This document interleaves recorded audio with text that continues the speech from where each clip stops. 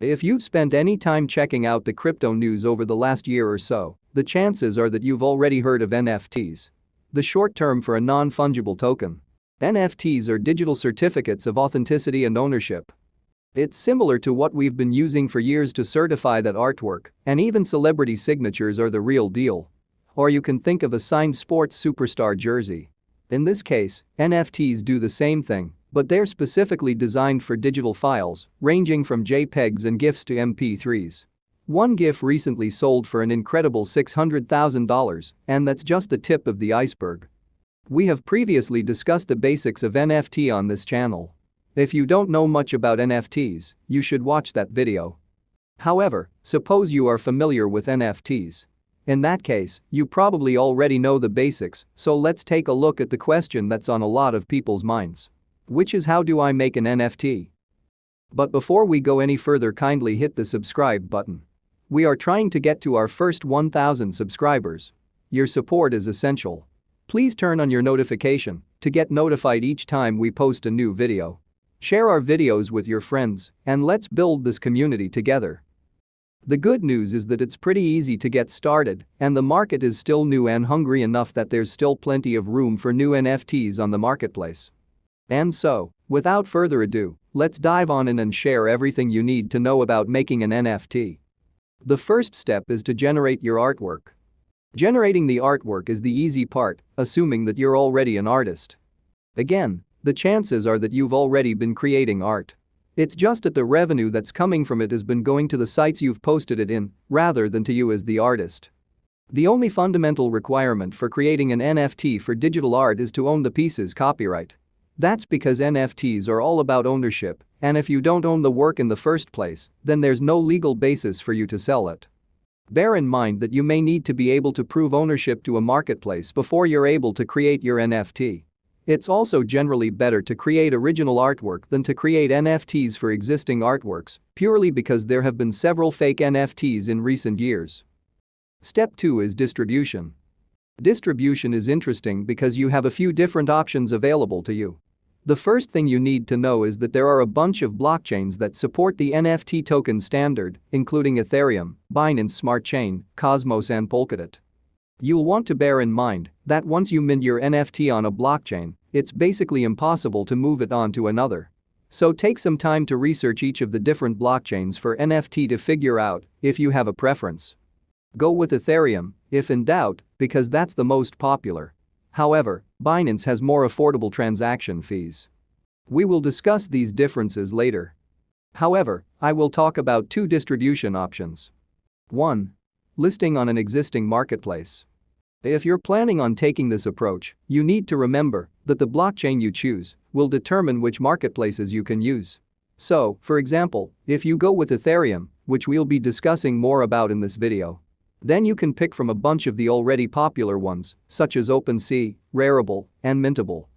Creating an NFT on Ethereum is pretty easy, and it only requires an Ethereum wallet that supports NFTs.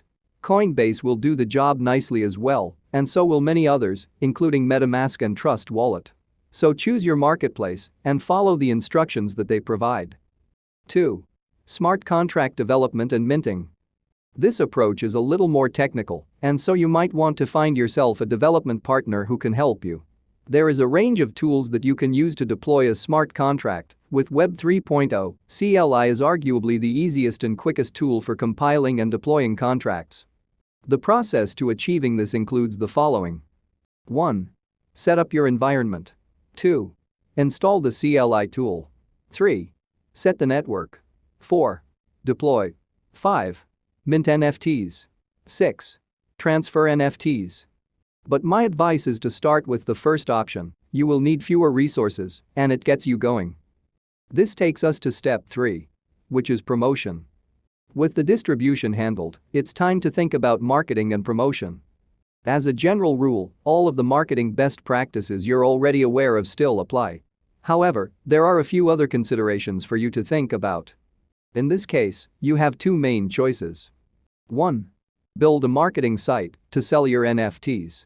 Suppose you are building your website to sell your NFTs.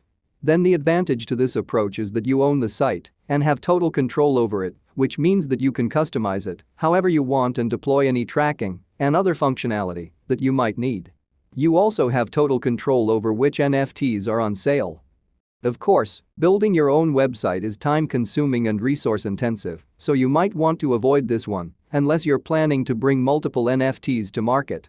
You can think of it as like trying to build a branded social networking site in about 2007.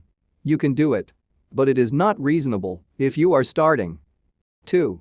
Integration to other marketplaces. There's a reasonable likelihood that you've already looked into other marketplaces because they can handle the distribution for you. If you're using these marketplaces for distribution, you may want to simply use those as your promotional hub. The downside to this is that all of your marketing efforts will be going to a third-party platform rather than to a web property that you own yourself. You also won't have access to analytical data or other useful functionality in the same way that you would if you built your own site. Hopefully, these marketplaces will likely add those functions over time. The analysis is essential for sales. But there are advantages too. Perhaps the most obvious is that it's the easiest option. But you have to also bear in mind that you're trading convenience for functionality. You need to decide which of these two serves you best. Let's recap. Now that you know how to develop an NFT and bring it to market, it's over to you to get started. The good news is that we've covered enough here to help you out along the process without risking going into specifics on marketplaces that are changing every day. Here are the things you should keep in mind. 1. Create your own art. That creative force cannot be neglected. But if you don't know how to, find a partner or learn how to create art. There are a lot of resources online. 2. List on an existing marketplace. It's easier and less costly than building your own smart contract. 3. Promote your work. You have to promote your work for more visibility, and you need an element of luck as well. But who said you couldn't sell your art for $1 million? 4. Keep creating art and go through the first 3 processes again till you get it right. Consistency is key. If you've already got experience in bringing NFTs to market, we'd love to hear how you did it. So be sure to share your story and keep the discussion going in the comments. Don't forget to hit the like button and subscribe to our channel. Please help us get to our first 1,000 subscribers. Share this information with your friends. And click the notification bell to get notified when we post another exciting video. We look forward to hearing from you. Cheers!